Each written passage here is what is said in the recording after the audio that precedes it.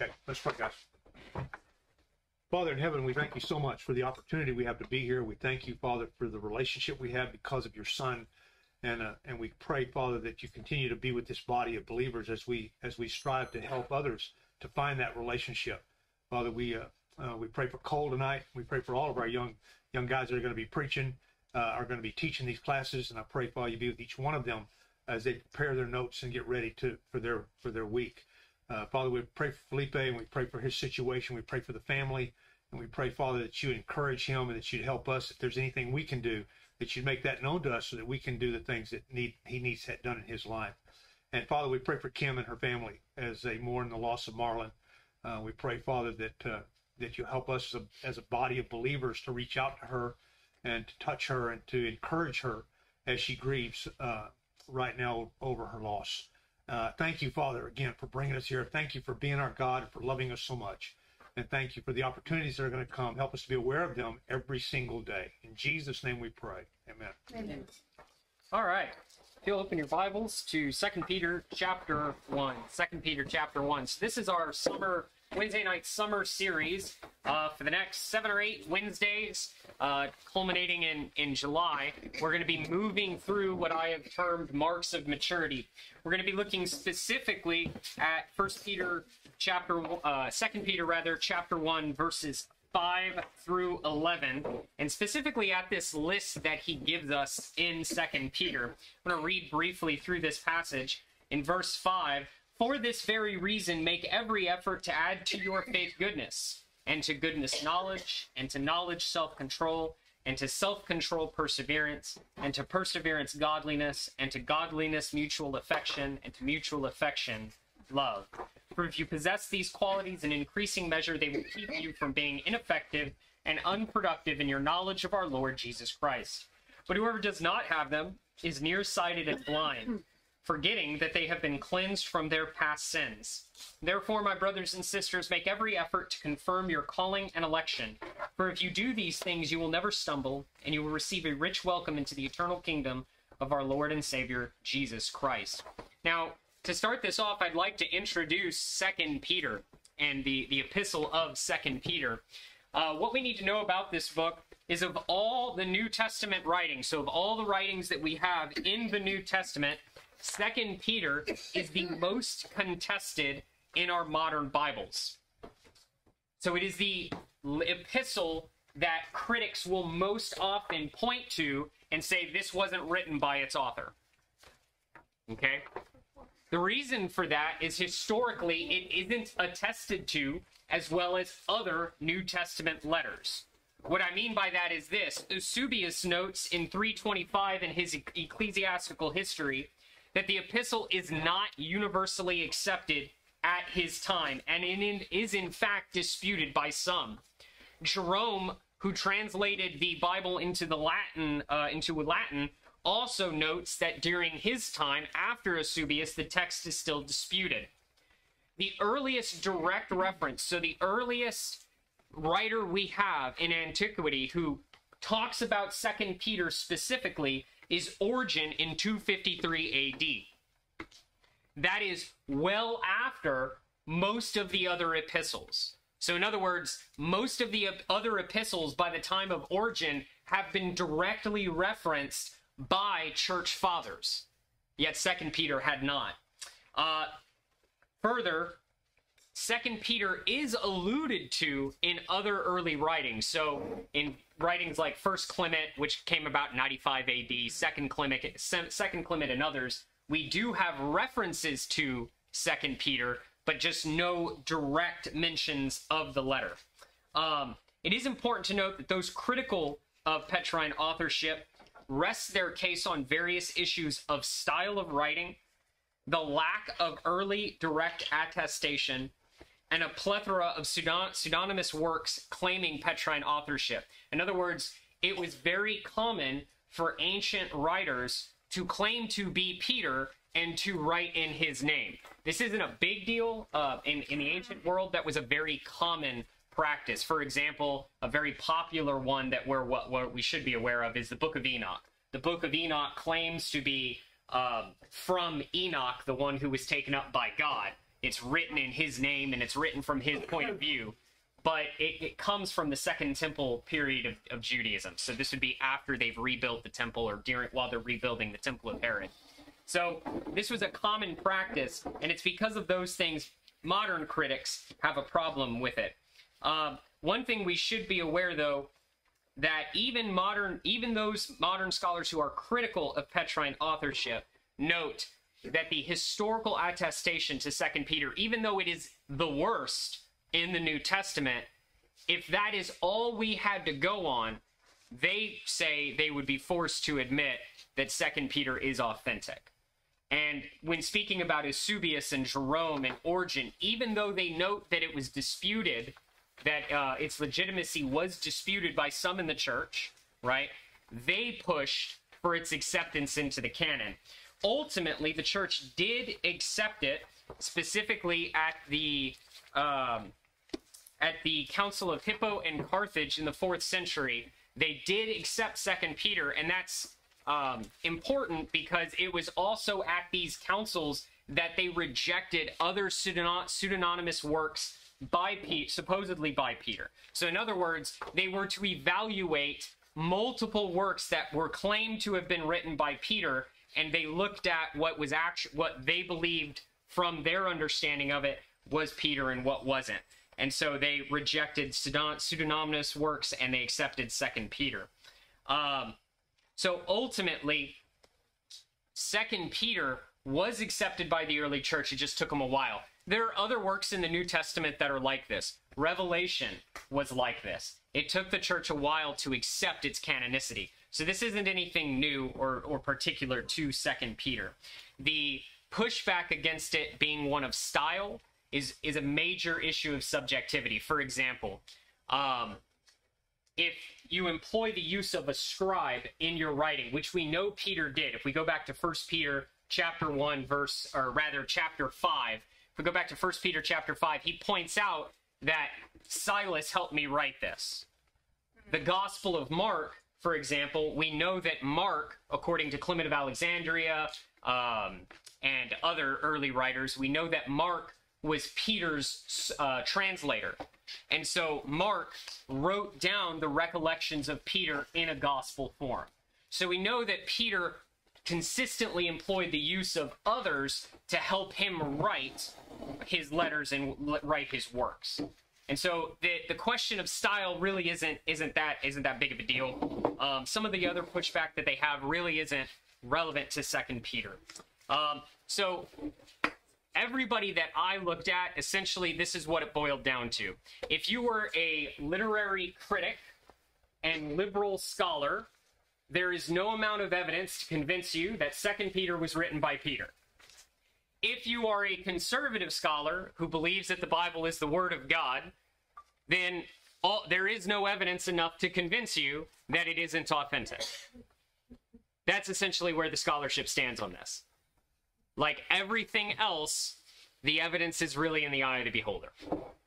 What is most convincing to me, however, is that although some in the early church disputed it, your major writers, your major thinkers, the ones who dealt with this stuff on a regular basis and who knew the eyewitnesses, did not have a problem accepting 2 Peter.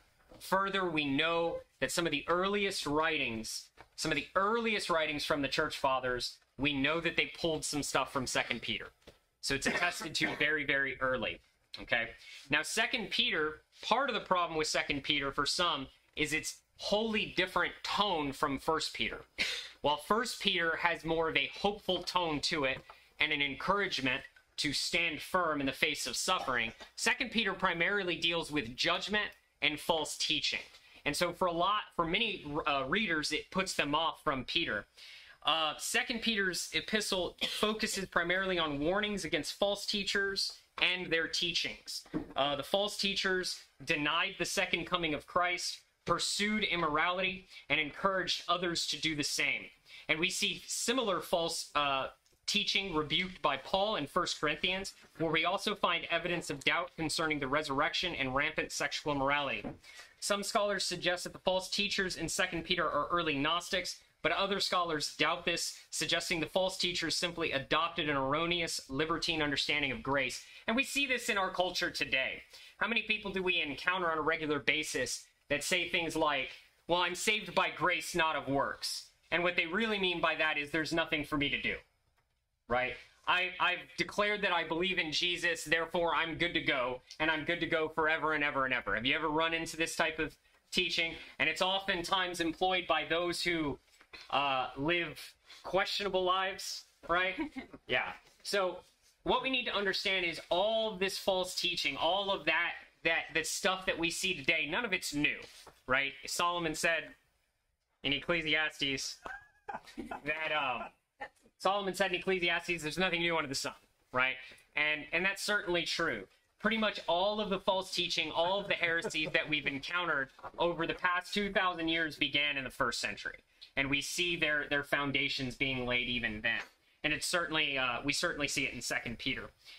Further, in light of Peter's impending death, and I think that's the other part, Peter could see the writing on the wall, so to speak. He had been told by Christ, reminded by Christ, that he would be martyred. And as his martyrdom approached, his execution by Emperor Nero, as that date approached, it pressed more heavily on his mind to make sure that the church down the road would be able to refer back to his teachings. So he wrote 1 Peter, he wrote 2 Peter, and he had Mark transcribe the Gospel of Mark, which of course is just Peter's recollection. So ultimately, 2 Peter stands as a warning to Christians, a rebuke of false teaching and teachers, and a reminder for Christians to stand firm in light of the return of Christ. So I really wanted to cover that. I'm not going to cover anything else out of these notes. You have them. You can take them and read them to your heart's content. If you have a question about them, I'll be happy to talk to you about them.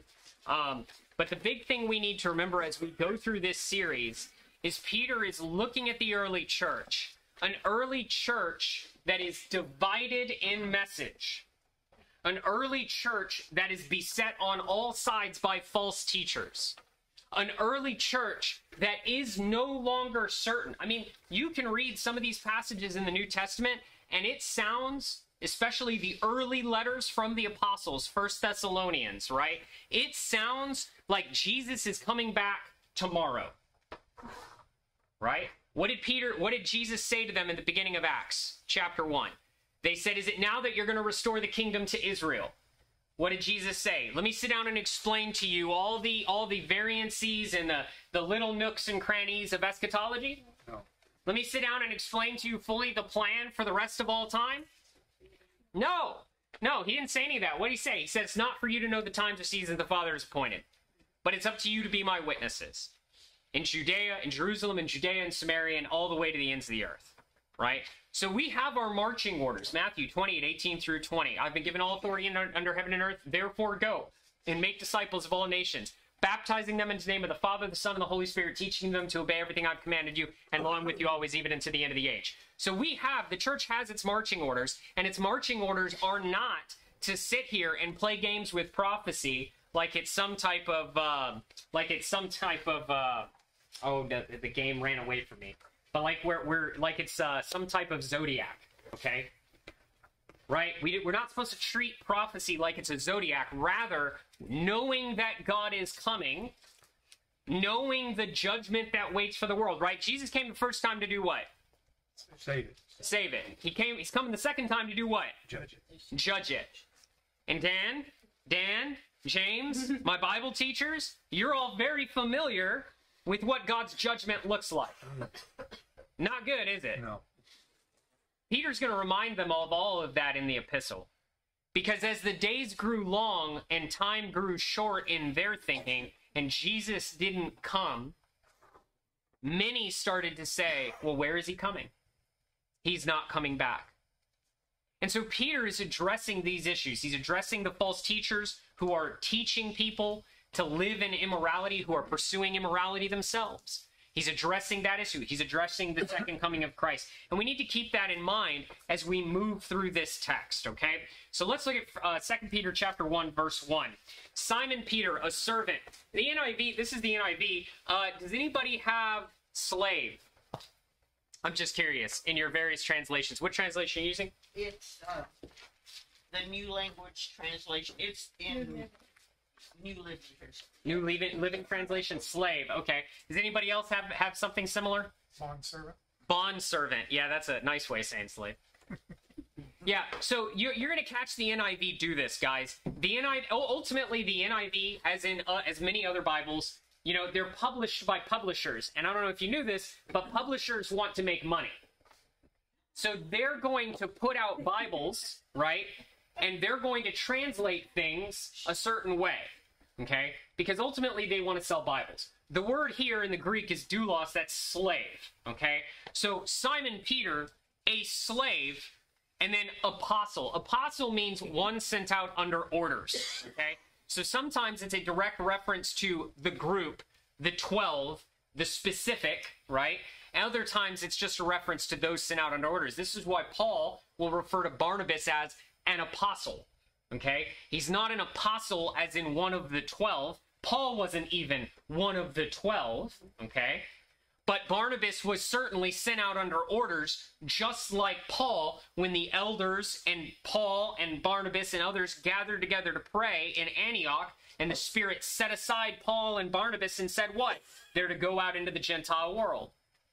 So Barnabas was an apostle, right? Not one of the 12, but an apostle. Here, Simon Peter says, I'm a slave sent out under orders of Jesus Christ. This should be Jesus the Christ, okay? Christ is not Jesus's last name, okay? Christ is a title. Specifically, it's a title referring to the kingly authority and power of Jesus, okay? He is the Messiah. He is the King. This is something we often forget when we talk about the gospel. The gospel is not the death, burial, and resurrection of Jesus Christ. That is certainly part of it, but it is not the gospel. The gospel, Mark 1, 14 and 15 and other places, is the coming of the kingdom of God.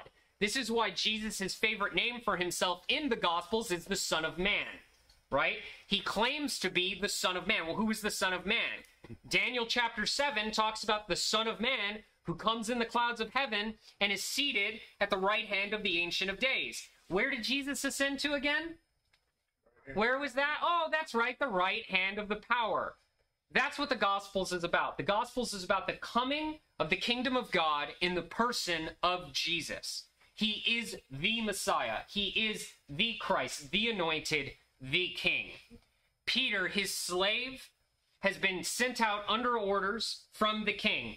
And he is writing to us, to those who through the righteousness of our God and Savior Jesus Christ have received a faith as precious as ours. Grace and peace to yours in abundance through the knowledge of God and Jesus our Lord. So Peter is writing in his official capacity as one sent out under orders. He is writing to those who have received the righteousness of our God and Savior Jesus Christ. He's writing to Christians. And he's writing to them in the first century because of the things we've discussed. The false teachings that inundate the churches. Likely, this letter's destination were the churches of Asia Minor. Now that should set off some red flags. What do we know about the churches of Asia Minor? The churches of Galatia. The churches of Pontus and Cappadocia. What do we know about these churches? How many letters did they receive? I'll give you an idea. Ephesus is in Asia Minor. Galatia is in Asia Minor, right? Colossae is in Asia Minor, huh? Philippi. Actually, I think Philippi is in Greece proper. Yeah. Greece proper. So all of these churches that he planted, and what do we know they struggled with? Just off the top of my head, letters written to the area of Asia Minor, Ephesians, 1 John, Galatians. We starting to see some of what we're dealing with. 1 John was written to the church in Ephesus by John the apostle, and it was written because they just had a major church split. Because half your church in Ephesus stood up and said, we're allowed to do whatever we want. We can live however we want. And if you're telling us we can't, you're not Christians. We're the real Christians. And they got up and walked out. That was the church in Ephesus. What happened to the churches in Galatia? You remember? Judaizers, yeah, they started listening to all these Judaizers who were talking about circumcision and days and all of these foolish things, right? So much so that Paul would say in Galatians chapter 3, "Oh, you foolish Galatians, who has bewitched you?" Right? So we have all of these issues going on in that area, and we see all of that in 2 Peter. 2 Peter's warning, the warnings that he gives, he mentions some stuff that we would see in Jewish Apocrypha. Some of the things that the Judaizers would teach. He mentions and talks about those things a little bit. He mentions and talks about the rampant immorality here. So Peter is going to start confronting those things. Look at verse 3. It says in verse 2, "Grace and peace be yours in abundance through the knowledge of God and of Jesus our Lord." We're going to come back to that knowledge. That's going to be pretty important. In verse 3, "His divine power has given us everything we need for a godly life through our knowledge of him who called us by his own glory and goodness." What does God use his power for? What does God use his power for? His goodness? Okay, what do you mean? Well, if God's in favor of it, Uh-huh. if God initiates it, Right? it's good. It's good. Man, I'm going to push back pretty hard. Go ahead. So genocide's good? If God ordains it. Ooh. Ooh. See, y'all need to watch You surely do. you need to watch our class on Wednesday night that we do online. Because we've hit this nail on the head quite a bit, haven't we? Bunch. You see, God's divine power is for salvation. Cole, you just said his divine power is for genocide. Yeah, it's also for salvation. But God looks at the cultures, at the wickedness, at the evil, and at some point, he has to judge it. He has to judge it.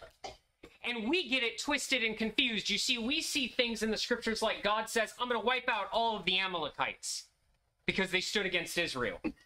We look at those passages and we go, "Oh my gosh, how could a good God command the destruction of an entire civilization? That's horrible." God would agree. God would agree. He killed 750,000 of his own people, but they wouldn't do what he told them. That's right. He says, Dan just said, he killed 750,000 people. He's talking about the Israelites as they wandered through the desert because they would not obey him. See, we forget that God, yes, does command Saul to go out and wipe out a whole group of people. He does command the Israelites to go and wipe out a whole group of people. But why does he do that? Because they're evil. Did he just get bored one day and decide, "Hey, I'm done with these people over here, so I'm going to just wipe them out"? They don't obey. They don't obey. Genesis chapter 15, church. Genesis chapter 15, God looks at Abraham and he says this. He says, "Your descendants will inherit this land." Why? Why not Abraham? The sin hadn't been. The sin of the Amorites is not yet complete. You know, it's funny Give because, him time. huh? He gave him time. He gave him time. And you can't say he didn't. Who is Melchizedek? Was Melchizedek a Jew? No. Who is Melchizedek again? Priest amongst God Most High. It wasn't just a priest. High priest. King of Jerusalem. King of Salem. This king of the city of peace. He wasn't a Jew. Abraham cut him the 10th. Archaeologically speaking, the name Yahweh, which is the personal name of God, the name that the Jews would not speak, the name that they would transcribe over, that name, archaeologically speaking, is known outside of Israel. Is this news to anybody? What do you think, that the Jews were the only people saved in the Old Testament? Abraham had multiple children, didn't he?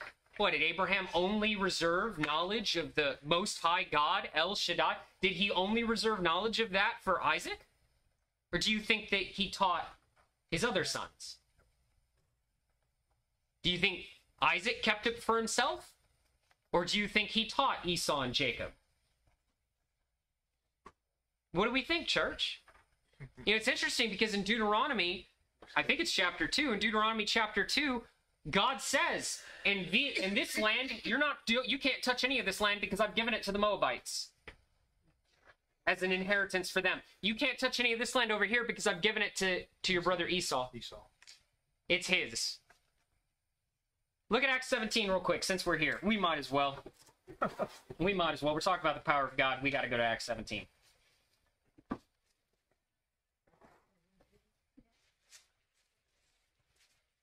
Acts 17, Paul's in the Areopagus, and he says, from Mars Hill, speaking to the philosophers of the day, in verse 26, from one man he made all the nations that they should inhabit the whole earth, and he marked out their appointed times in history and the boundaries of their lands. Why?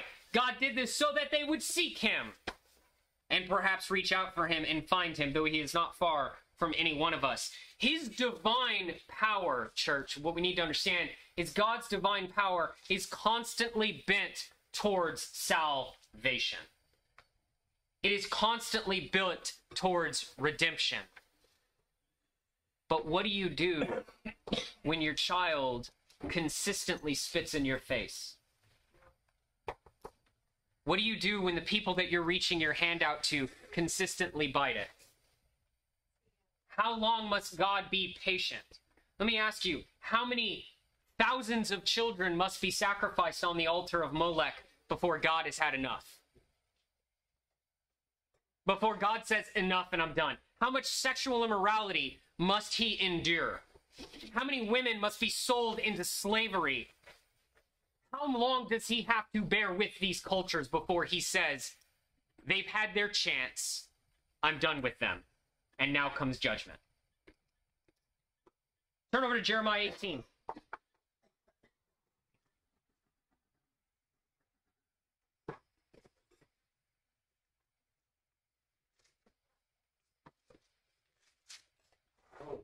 Yes, sir. How long are we expected to tell them the truth? As long as it's called today. As long as it's called today, do not harden your hearts. Yep. This is the word of the Lord. This is Jeremiah chapter 18, verse 1. This is the word of the Lord came to Jeremiah from the Lord. Go down to the potter's house, and there I will give you my message. So I went down to the potter's house, and I saw him working at the wheel. But the pot he was shaping from the clay was marred in his hands. So the potter formed it into another pot, shaping it as it seemed best to him. Then the word of the Lord came to me. He said, can I not do this with you, Israel, as this potter does, declares the Lord? Like clay in the hand of the potter, so are you in my hand, Israel. At any time I announce that a nation... Notice he backs up here. He's no longer talking about just Israel. He backs up and he says, if at any time that I announce that a nation or kingdom is to be uprooted, torn down and destroyed, and if that nation I warned repents of its evil, then I will relent and not inflict on it the disasters I had planned. This is Jonah, by the way. This is why Jonah went to the other ends of the earth, why he went the opposite direction. Well, he got mad because he knew what God was fixing to do. He knew. He knew if I go to Nineveh God's gonna save him. and I tell these people God's going to destroy you, because that was the message, church. If I tell these people God's going to destroy you, they might repent. And if they might repent, God will forgive them. We come here and it says, if I plan to inflict disaster on it, if it not repents, can I not change? Look at verse 9. And if at another time I announce that a nation or kingdom is to be built up and planted, and if it does evil in my sight and does not obey me, then I will reconsider the good I had intended to do for it. God wants to save mankind. God brought Jesus to the world to do just that. He establishes his kingdom in the new covenant for that express purpose. This is what God's power is lent to. His divine power has given us, he says, everything we need for a godly life. Everything we need for a godly life. How so? When with this inception of the new covenant, what comes with it? What comes with this new covenant that they did not have in times past? Ezekiel chapter 37, he says this, right? He says, there's going to come a day where I make a new covenant with Israel. I'm going to take out their heart of stone and give them a heart of flesh. I'm going to take out the spirit in them and I'm going to put a new spirit in them. Then I'm going to give them my spirit so that they might follow the commands and decrees. God gives us his spirit. This is what he's wanted for. He's never wanted to live in a temple made by human hands. He's always wanted to live in his imagers, with his imagers. Because of the sacrifice of Jesus on the cross, God has accomplished this. So his divine power has given us everything we need for a godly life. He says, through our knowledge of him who called us by his own glory and goodness. Do we understand this? Do we understand at what lengths God has gone to live with us, to live in us? Do we understand that God's goodness and his power and his glory is used on behalf of the church? Do we know this? Have we embraced this? Have we grabbed onto it with both hands? That what God does is good, even in judgment. That though God's judgment is horrible, we know that it is good. I've always found it interesting about the judgments of God, specifically our view of them. If somebody gets off with a crime, let's say we're out here and we witness someone get shot. Brutal shooting. They drive up, they get out of the car, they shoot him 30 times, get back in the car and drive away. We're all witnesses of it. And it's a horrible crime. And then that person gets off scot-free. Jury nullification. They just let him go. Would we not be angry at that? Would we not be angry at that? But when God brings his judgment down on evil and wickedness, on the sacrifice of children, on sexual immorality, on the corruption of the family and of women and of men, when God brings his judgment down on these cultures that do such things, we throw our hands up in the air and we say, oh no, that's horrible. We struggle with it. Oh no, it's so bad that God, gave this nation all of these chances and gave them 400 years before he judged them. Church, we need to grow up. We need to grow up. Because we've got an indulgent culture. We've got a culture that thinks it can do whatever it wants. And it needs to hear about the judgment that is coming. Not that we want them to go through it. Church, if we wanted the world to go through judgment, we all ought to shut up. Let's just keep doing what we've been doing for 50 years. Let's not put our name out there. Let's not go after anybody. Let's not tell them anything. Let's just be quiet and hide in our buildings. Should we continue to do that? Or should we stand up and preach what is true? That there is a God who will hold us accountable. And that the only hope we can have is if we stand with Jesus. This is our knowledge of him who called us by his own glory and goodness. Through these he has given us. Through his divine power. Through his knowledge. Through his knowledge that he has revealed, right? He has given us his very great and precious promises. What are the promises of God? There's a whole bunch. Give me a couple, somebody. Promises of God. What do we got? Eternal life. Huh? Eternal life. Eternal life. Okay? Eternal life. Life everlasting. Life with him. New birth. New birth. Okay? Yeah, absolutely. I'm a new creation. I'm no longer enslaved to the kingdom of darkness or to the powers of evil and the devil, but rather I've been set free in Christ. I can now choose to actually follow his law. In fact, he's given me his spirit so that I am motivated and can do that. What else? Give me some more promises. God wouldn't flood the earth. Huh? God wouldn't flood the That's earth. right. God's not going to flood the earth again. No, this creation is reserved for fire, according to Peter. He's going to burn it. I think, to me, it's being a true image of. That's right. Yeah. I can be a true That's what- true imager. That's what the creation was. Yeah, I can be what Adam was always intended to be in Christ. Very good, yeah. You know what I find funny about the eternal life thing and about the imager thing? You know what I find interesting about that? How much time do you spend with God now? Not as much as we should. Not as much as we should. Then I don't why agree. would we spend eternity with him? I don't agree. You don't agree? I spend every second of my life with him because I didn't spend it before, and I know the difference. And you know the difference. But not Absolutely. everybody does that. Yeah, sure we do. You do we walk do? in Well, Christ. we do. You walk in Christ. It doesn't mean that What are we doing it right doesn't now? mean that we talk to him all the time. No, we're doing this right now together. But in my mind, I think when judgment comes, even though you repented, what's the guarantee you're gonna go to heaven? He promised you. Because he promised you. Well, and that's what this entire series is here to answer, That's exactly right. right? this entire series, because you've got a great point. And those of us in the churches of Christ understand that we have obligation. We have an obligation under covenant. We understand that we are in covenant relationship with God. And because we are in covenant relationship with God, God provides his part, but we are expected to fulfill our obligation. The question is, what is that obligation? And so that's what we're focused on in this series, is to answer that very question. How can we be confident? In fact, Peter's going to say that very thing in verse 10 when he says, therefore, my brothers and sisters, make every effort to confirm your calling and election. You should be able to be confident, church. We shouldn't tremble when someone like me gets up and challenges us on this topic. You know, hey, we're looking forward to eternal life. But if we're not willing to spend our lives now with God, why would we want to spend eternity with him? Because that's what's on the table. And if that's challenging to you, so be it. But ultimately, what is it that we're supposed to be dedicated to? And sometimes, sister, that's the problem. The problem is not that we aren't dedicated to spending time with him. The problem is we don't even understand when we're doing it. The problem is we've worked up in our mind something that isn't true. We've created an idol of our Father, an idol of Christ, and we have this unrealistic expectation of what it means to be his follower. And that's what I think Dan is talking about. Dan's saying, hey, you are following, you are doing it, and you're seeing what the enemy shows you, and you're going, no, I'm not. No, I'm not.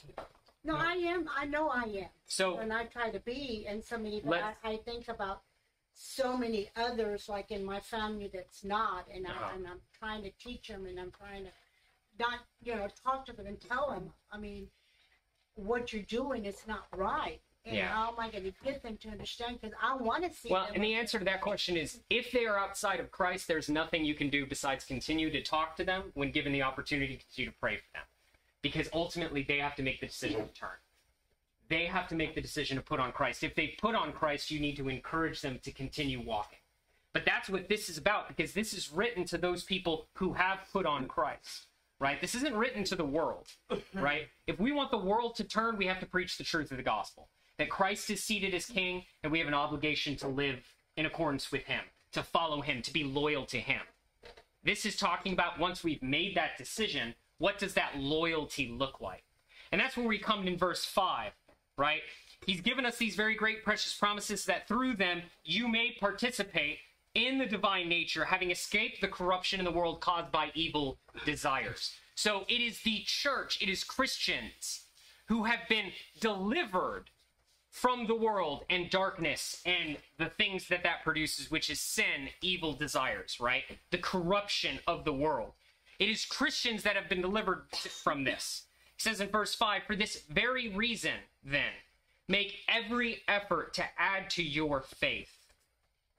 For this very reason, because his power is for salvation, because he has given us the knowledge of who our God is and what he is doing and what he's working towards, because he has given us everything we need to participate in the divine nature, having removed us from the kingdom of darkness and into the kingdom of the Son whom he loves. Because he has done this, make every effort. Don't tell me you don't have anything to do.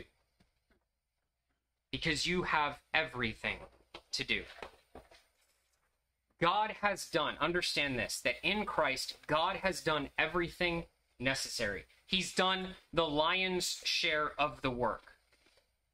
But the expectation for those who would call themselves Christians is that we endeavor to persevere, that we put in our 2 cents, that we come along and work with God. How often do we hear this? But if you walk by the Spirit, you will not satisfy the desires of the flesh. And the fruit of the Spirit is what?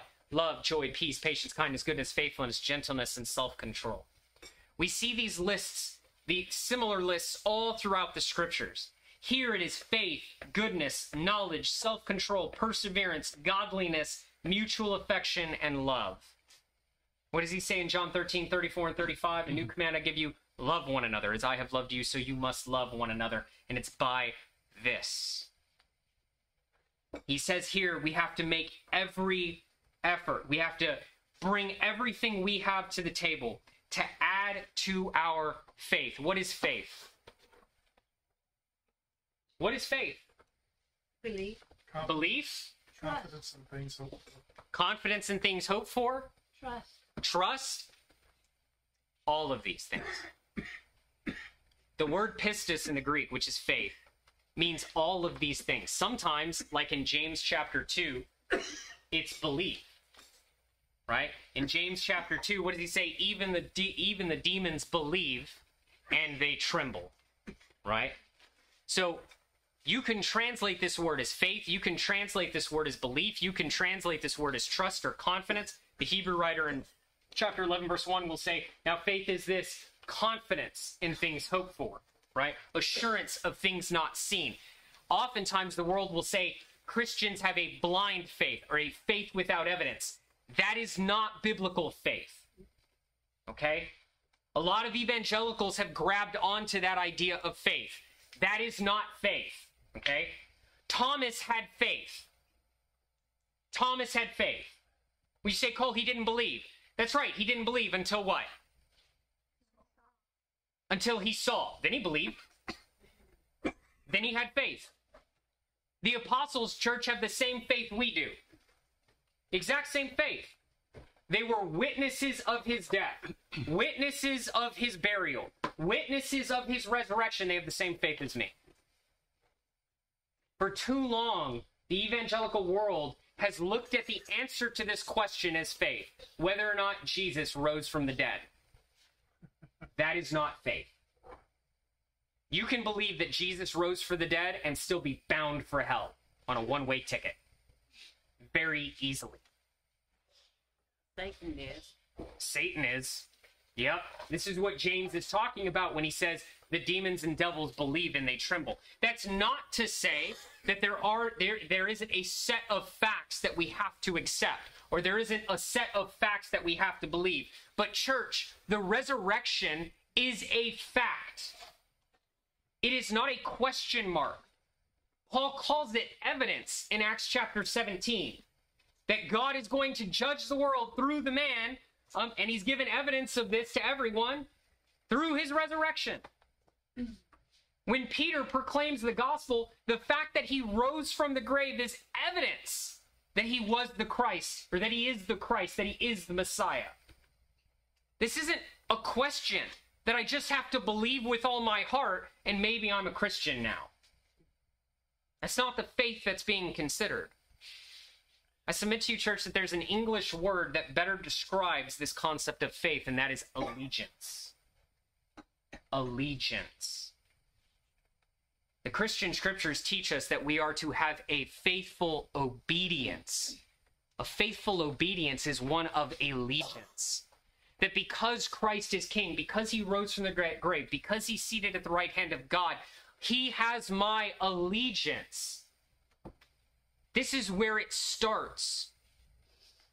That God holds my loyalty, that I'm going to be loyal to him above everything else. Isn't this what Jesus says? If you don't hate your what?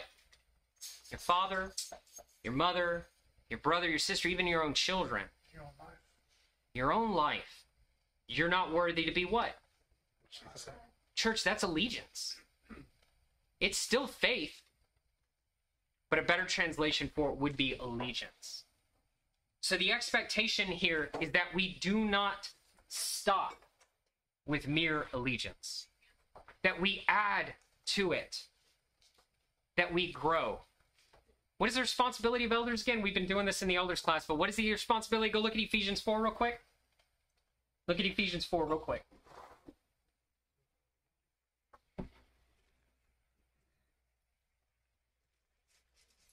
So Christ himself, this is verse 11. So Christ himself gave the apostles, the prophets, the evangelists, the pastors, and teachers to equip his people for works of service so that the body of Christ may be built up. Look at verse 13. Until when? Till we all reach unity in the faith and in the knowledge of the Son of God and become mature, attaining to the whole measure and fullness of Christ. Who's there? Who's there? Who's attained to the full measure and fullness of Christ?